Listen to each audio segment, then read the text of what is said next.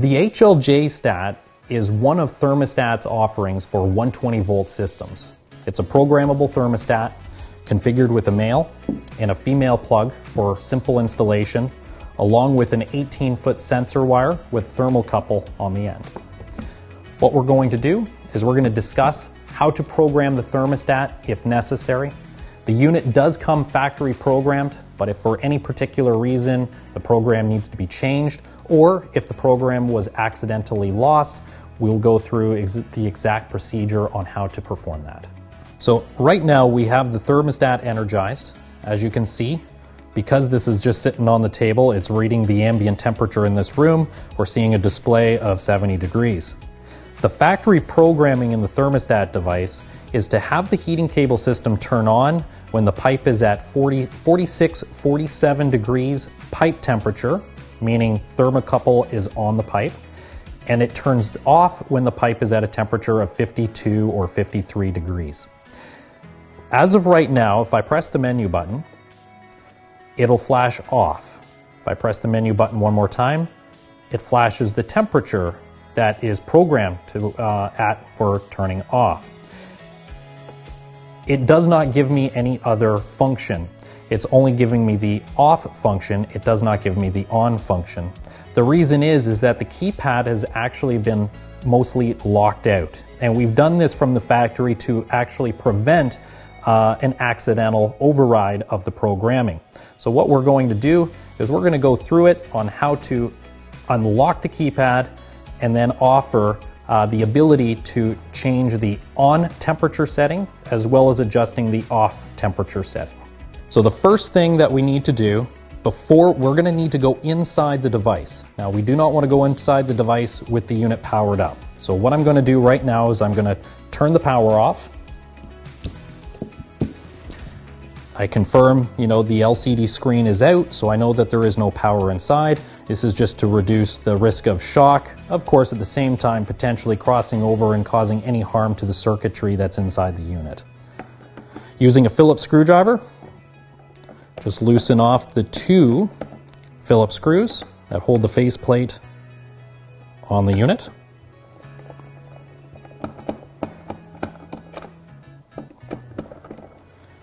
With the screws removed, the faceplate comes right off. I'm just going to move it here out of the way. So you can see the line voltage is underneath, protected by this cover. You have your sensor wire connection. And what we need to do is unlock the keypad. So what we have inside here is this little black jumper, which was just on a single pin. What we need to do is we need to make sure that this jumper crosses both pins. So that jumper will go on here and it will cross the two pins. And it actually, even inside on the circuit board, it actually mentions the keypad unlock, and so that's the indication there. So as of right now, jumper is crossed to the two pins to unlock the keypad. Jumper removes and just position it on one pin, basically to short it. So jumper to unlock, we're going to go onto the two pins. With that completed, we're going to put the faceplate back on so we can then bring power back into the unit. So there's just a couple of tabs in the front. Press them in, make sure the sensor wire at the side is not being pinched. And with that, you just tighten in the Phillips screws.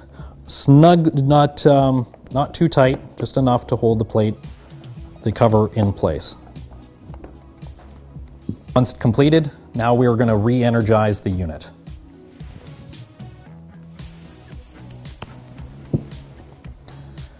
So the unit is now energized, it's initializing.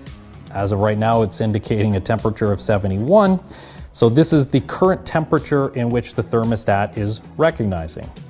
What we're going to do is we're going to go in, we're going to make some changes just to kind of see how these changes occur. We press the menu button. First thing we see is the flashing off. When we press the menu button one more time, we get a flashing temperature. What this means, this flashing temperature is the current off temperature we have programmed.